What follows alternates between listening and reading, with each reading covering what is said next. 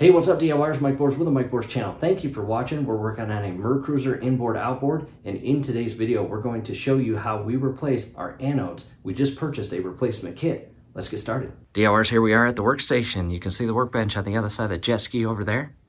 And in several of my recent videos I have shared with you, this is my mom and dad's 2003 Sea-Doo GTX, and a special thanks to them for allowing me to bring it in-house to make a bunch of DIY repair videos for all of you. Let's hop to the workbench. Making our way around the jet ski. Hey, if you're into skateboarding, definitely check out the links down below in the comment section as well as the description section. We'll show you how to build your own custom logo skateboard and mount it on the wall. Here is our Alpha 1 Gen 1 outdrive stand. The outdrive was just previously installed back onto the boat, and at the tail end of this video I will share with you what is going to go in this place now that the outdrive is gone. However, here is our Quicksilver anode kit. There's the part number, and this is the OEM one, and check that out. That is the old one we removed during the lower unit rebuild. And for your convenience, although we have already replaced this one, we are going to install this back on the boat and show you the full step-by-step guidance on how to replace all of your anodes. In our case, those are our 4 right there. If you got a Gen 2, you'll have additional anodes, and if you got the Bravos, you will have additional anodes as well. And coming up top, we have a Magnesium kit, as you see here again. And Magnesium anodes for freshwater use only. And you've got 3 different styles. You've got Magnesium, Aluminum, and Zinc. And long story short, Magnesium is for freshwater, Zinc is for saltwater, and the aluminum one is for both. In addition, DIYers, scrolling above right now is a link to a video where we give a full tutorial and rundown and explanation on the 3 different anodes. Again, Magnesium, Aluminum, and Zinc. Definitely check that out.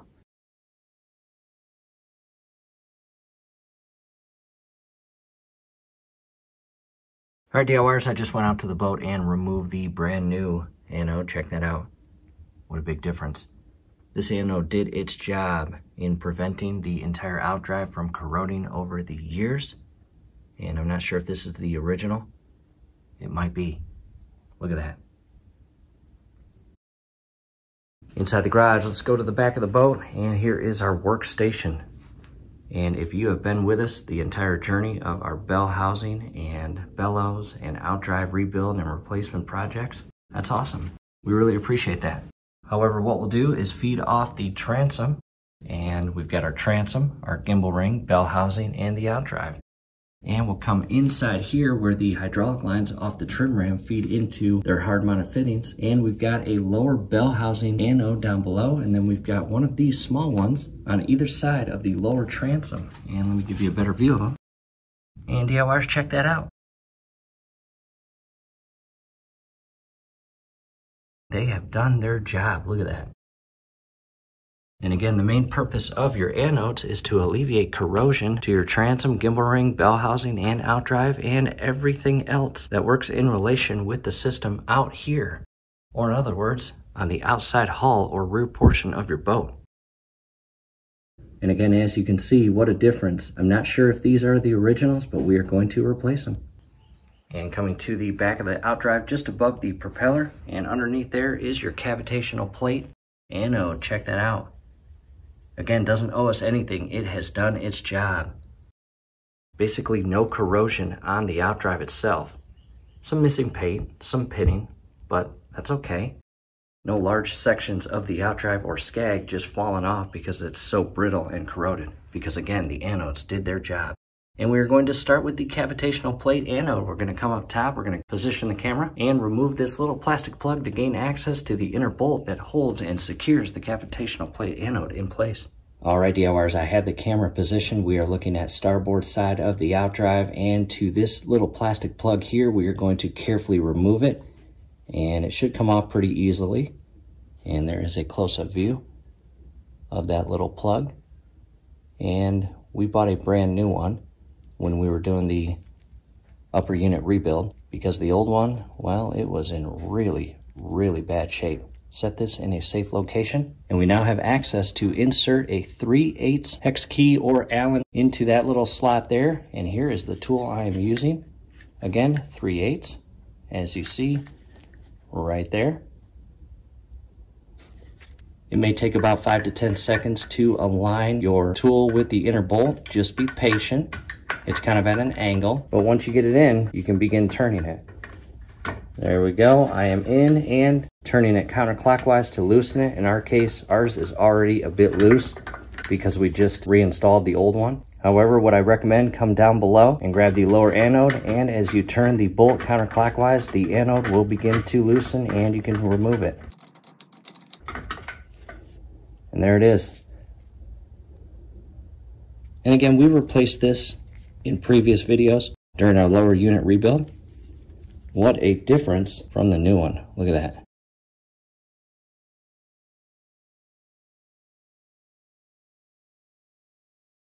Next, go down below and inspect the entire mating surface that the new anode will mate up against, and remove as much debris and corrosion as you can.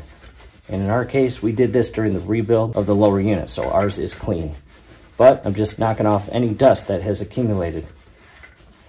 Next, go ahead and grab your brand new anode, and in our case, again, we operate in fresh water and we chose magnesium, and I highly recommend, if you are operating in fresh water, purchase the magnesium anode kit as opposed to the aluminum kit. Again, magnesium is what we recommend, and the way this is going to be installed is I'm going to position it in a way as shown here, down below, and simultaneously turn the bolt clockwise now. And DIYers, do not cross thread the bolt into your new anode. That would not be good. And once you align the thread, it should screw in extremely easily. If it's not, go ahead and turn it counterclockwise, back out the thread, reset the thread, and begin turning it clockwise again. And as you tighten this, what I'm doing with my left hand down below is I'm ensuring that the anode itself is being guided up and into its insert and not crooked. And you want it snug, but do not over tighten it. And if all looks good, go ahead and reinsert and secure your plastic cap or plug. Into a close-up view of that plug. And coming down below to our brand new installed anode. And verify that the propeller clears it, both reverse and forward. And there is a large gap in between. So that propeller is not going to strike the anode and destroy it.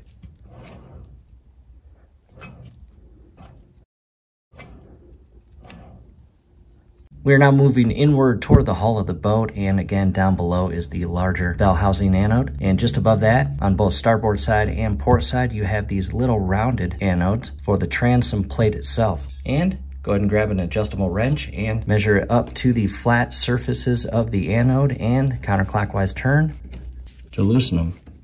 And go slow, no need to rush this part. And if you're lucky, just breaking it free, you might be able to loosen it by hand, which I can. And it's coming off pretty nicely. And even though it's old and being replaced, try not to drop it and make a mess. There it is. Look at that. And again, it did its job. I'll set that aside. And extremely important, you have a rubber seal or gasket here. Go ahead and carefully pull that off. The new kit comes with new seals. Or, other case, rubber washers. Next, extremely important, go ahead and clean off any dust, debris, corrosion, grime, any oil, or anything that has made any contact with the threaded stud and inner mating washer. And if all looks good, we will grab our brand new anode, and you can see the little flat spots engineered into the anodes themselves for allowing the wrench to get in place and loosen and tighten it. And check this out. Magnesium anode, stop, fresh water use only. And all that is a sticker. We will remove that now.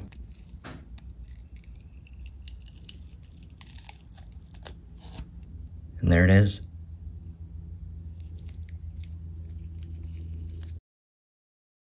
However, before we install that, we need to install our brand new rubber washer on the threaded stud, as shown there. And back to the anode, and as you install this and turn it clockwise to secure it, do not cross thread it. Again, if you've got the thread lined up perfectly, it should screw on extremely easily, as shown here. Hand tight, followed by the adjustable wrench, and do not over tighten these, but you want them snug.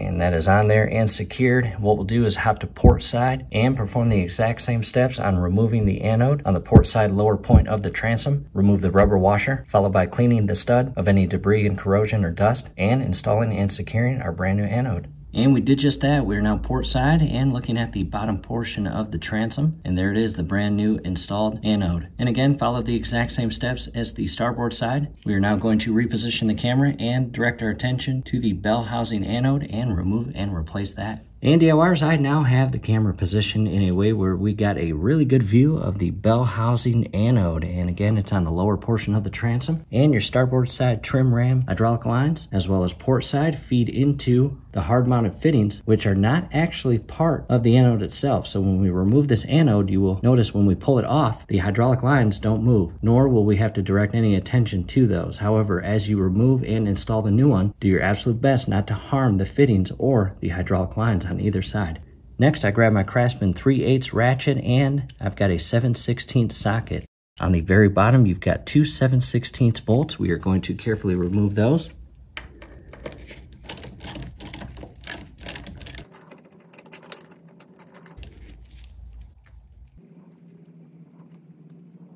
And the new kit comes with two new bolts. And they're about 1.5 inches long.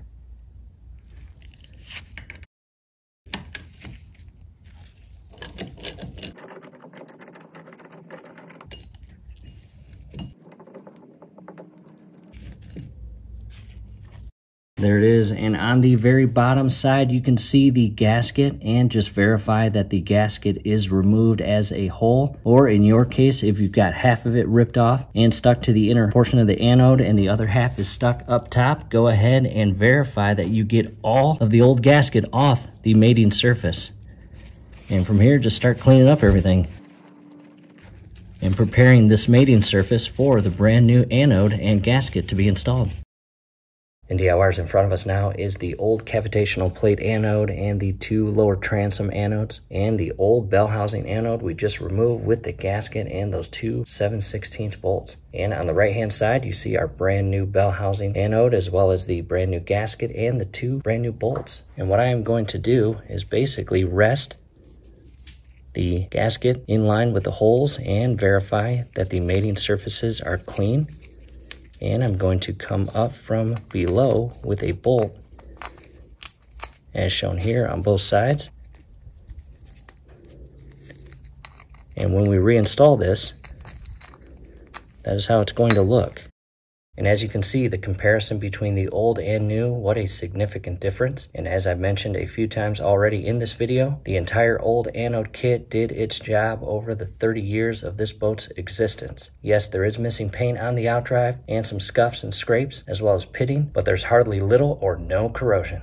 Camera back in position to view the lower portion of the transom to install this brand new anode. And make sure you install it properly. The rounded portion here will be facing the outdrive or closest to the outdrive. In other words, farthest away from the hull. And as always, do not cross thread these bolts into the inserts, and verify that you have your gasket in place as you secure this up and onto the lower transom.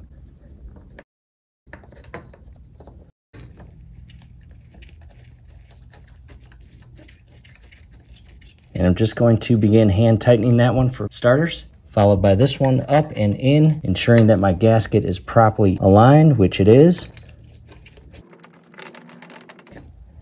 Now to a close-up, and again, I'm just ensuring that the gasket itself is properly positioned and the threaded bolt on both starboard side and port side are going through the hole of the gasket. If you do not seat this gasket properly, where both of the bolts go through the gasket and into their respective inserts to be secured, the anodes will not operate as designed, and that's not what you want.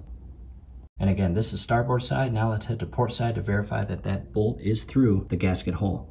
Here we are port side coming in, and check that out. As you can see, both of our 7/16 bolts are going through the respective holes of the gasket and into their inserts up top. It is now safe to secure both of our 7/16 bolts. And again, all I'm going to do is hand tighten them first in sequence. And I want to properly seat and set the gasket. And by tightening them in sequence, in other words, not tightening this bolt all the way until it's tight and then tightening this bolt, I'm tightening this one about 10 turns and then this one 10 turns until it's hand tight. We can now grab a ratchet and socket and secure them. 5 turns on that one. 5 turns on that one. And as always, do not over tighten these. You could actually crack your anode, and that's not what you want.